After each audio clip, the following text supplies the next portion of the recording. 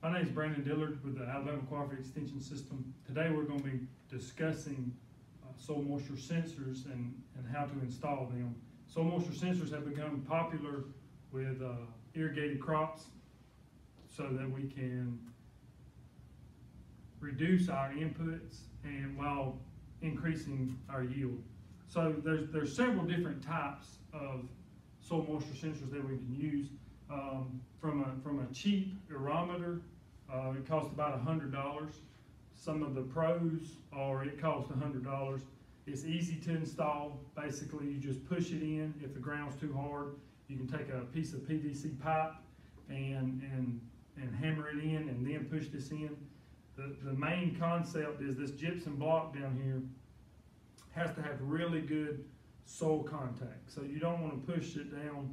If you're using a pipe, you don't want to make too big of a hole and have air around here. You just want to push the pipe to about there and then push this on in so that you have really good soil contact. Any kind of air bubbles around it will cause the gauge to read improperly. The other thing is you have to come, and they make a suction tool, and so you have to kind of suction it out. Basically what this reads is how the soil around it, as the soil around it becomes drier, it's pulling this water out of the probe.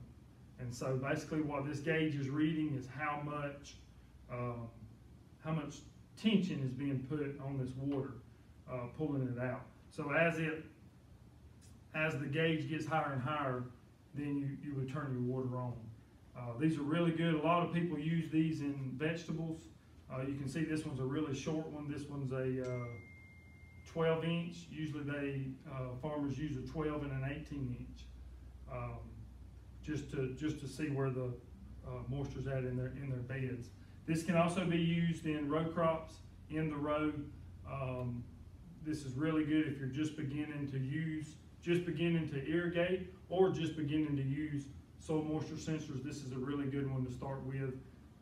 Some of the negatives is you have to go to the field and look at that gauge. The main one we'll be discussing today is our sentek probes. These sentek probes, as you can see, are about 30 inches long, and so you're getting 30 inches of data all the way down. So you can see for cotton that has a deeper root system that you can really get down to the bottom of that. We'll also this is some of the telemetry that's we'll be using it in this. Instead of us having to go to the field, we can look from our iPhones or our smartphones and see exactly what that probe is reading. And then for farmers who have the pivot access on their phone where they can turn the pivot on and off, then they can look at what the soil moisture sensor is saying, turn around, turn the pivot on, sitting right there at the house or in the truck or in the tractor or wherever. So installing this sentek probe, we have an install kit. And basically this is a special drill bit. It's tapered, smaller at the bottom, gets bigger at the top, just like the probe is. And so we're able to go, you get deep into the clay, it gets hard, so there's no way you'd be able to push that probe all the way down. So therefore we have this drill bit and to create that hole, and so it makes it easier to install. Some of the benefits of the sentek probe, or some of the negatives to the sentek probe, they're pretty costly. Not including the install kit, just the telemetry and the probe is about $2,000. So you can see a $2,000 probe versus a $100 probe, huge difference. But some of the newer probes, these newer sentek probes, also are starting to read salinity. So we're doing some work on nitrogen applications based off of salinity. We'll see how that goes. But it's giving us a lot more options there. So in a minute we'll be going to the field and we'll show you exactly how to install them. Okay, we made it to the field to install the sentek probe. Now this sentek probe is 36 inches long, and we have capacitance sensor every 4 inches. So we'll get a reading in the soil every 4 inches. We have our install kit on the ground. You can see there's 3 screws that go in the ground, and we hold that install kit into place so that it doesn't move. And there's a hole in the center that our drill bit's going to go in, so that we're sure that we're drilling a straight hole in there to push our sensor in. So what I'm going to do, I'm going to bolt these 3 down, and then we'll come back and show us drilling the hole.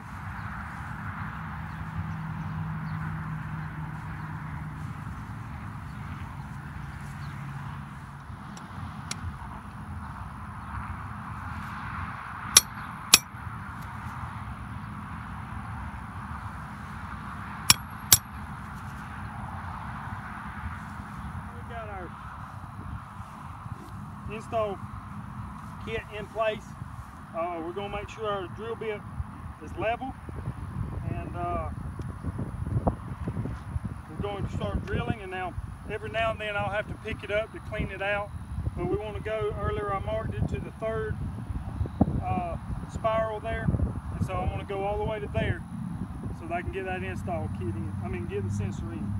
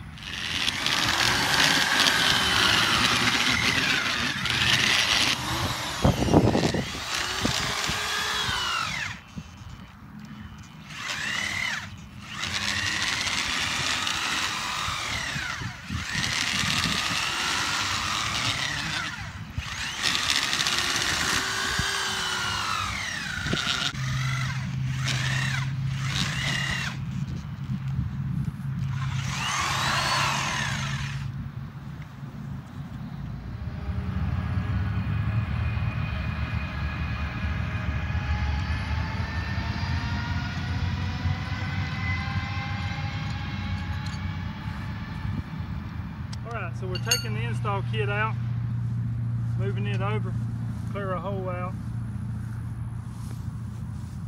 and now our probe will be ready to go into the hole. Now it's still going to be a snug fit, because you don't want any air pockets in there. And so when you get to the last 2 inches, you may have to really push on it pretty hard. You can see that's kind of where it ends.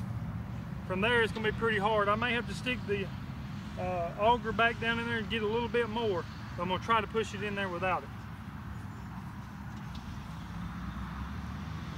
So I'm probably about 1.5 inches from being all the way, so I'll run the auger just a little bit more, and then we'll be able to push it on. So now we have our probe in.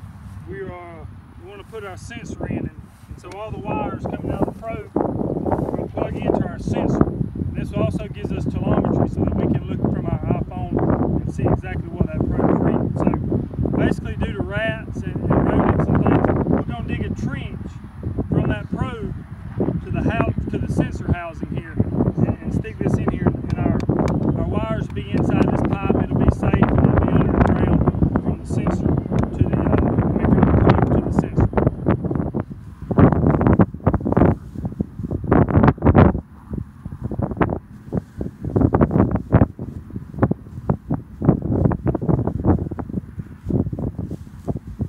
Okay, so now we've put our sensor housing in the ground, and you can see there's a hole there for the wire to run into. We buried from the probe to the hole, we buried our wire already. And so now I'm going to feed the wire up through the hole, up through the top. We'll plug the sensor in, put it in top, put our cap on, our rain cap on top, and we'll be set to go. All right, so we've run our wire up through there. That can be a little tricky sometimes. What I like to do is take the sensor apart there and just have one black end going in, and then I'll take a metal flag or a piece of wire or something and hook it, reach down there and grab it and pull it out. So then we're going to stuff the wire back in. All the excess wire is going to stay in this tube. And so the best way to do that is roll roll all this wire up and then just kind of shove it down there. A lot of times if you just try to shove it down there a little bit at a time, you don't have enough to do it. So then we'll turn around, plug this into our sensor. We'll push our sensor down in there and put our rain cap on, and we'll be done. So now we have our sensor in our housing. I know this looks kind of short, but we don't need a real tall one.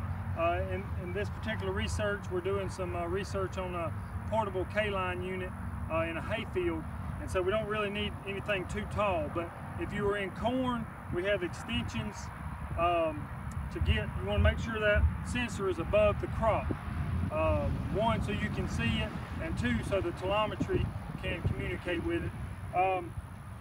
But now we've got our probe in and we've got our sensor in, and so basically we just kind of cover up the hole, make sure our wire is covered up completely, make sure our hole is covered completely so no rodents can get in there.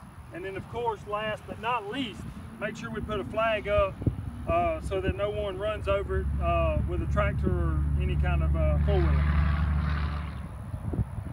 My name again is Brandon Dillard with Alabama Cooperative Extension System. If you've got these probes or any other probes, or you're interested in looking at probes, please feel free to call us.